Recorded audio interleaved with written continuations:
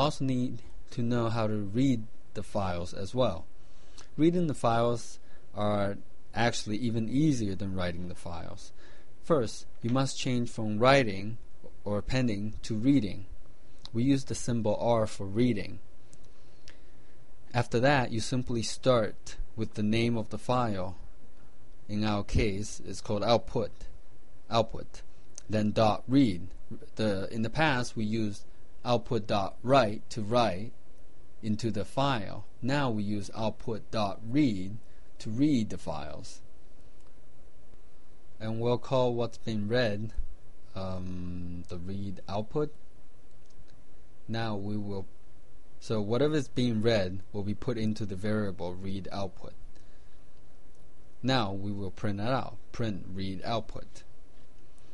If we run the program now, it will print out what's inside the text file we just created.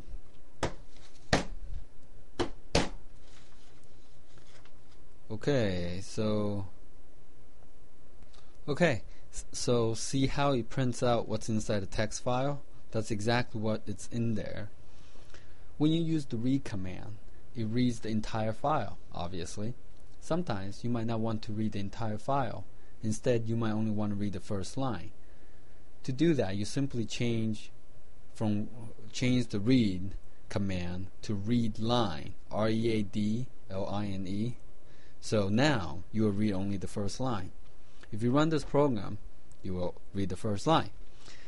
If you need to read the third line, then you run the program, run this command read line 3 times and take the last entry. Sometimes you might want to treat each line as a separate entity.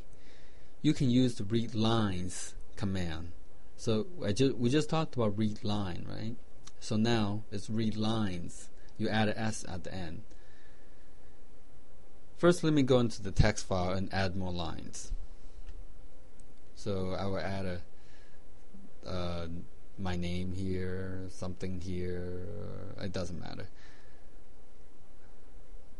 Now, if I try to run the program, I will read the entire file with each line separately. So let me run the program and see how it goes. Let's see.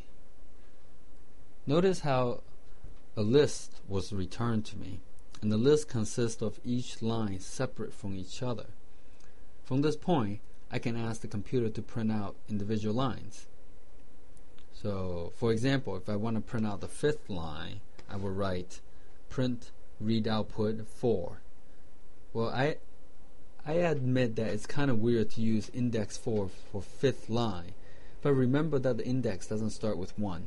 It starts with 0. So it goes from 0, 1, 2, 3, 4, and that's the 5th one. Yeah, it's kind of weird, but I don't know. That's just the way it goes. So now, if I run this program again, I will print out the 5th line.